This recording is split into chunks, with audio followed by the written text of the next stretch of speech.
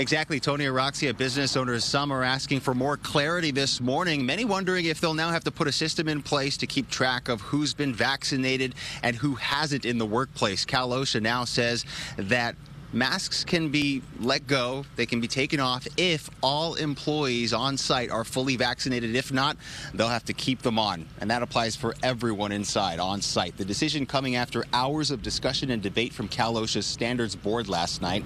The board first voted 4-3 against the proposal, but that vote swung in the opposite direction when the topic was reintroduced.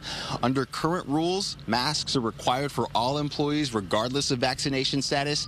These new guidelines going into effect June 15th allow masks to be taken off if all employees are vaccinated, still more restrictive than CDC recommendations that fully vaccinated people do not have to mask up or distance in almost all settings.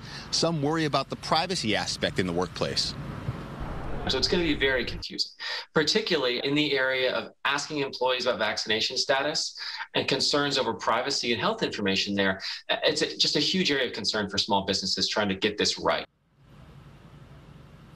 The proposed guidelines also require businesses to stockpile those N95 masks for workers, but recommends doing away with partitions by the end of July. Meanwhile, Governor Newsom does have the power to amend these rules.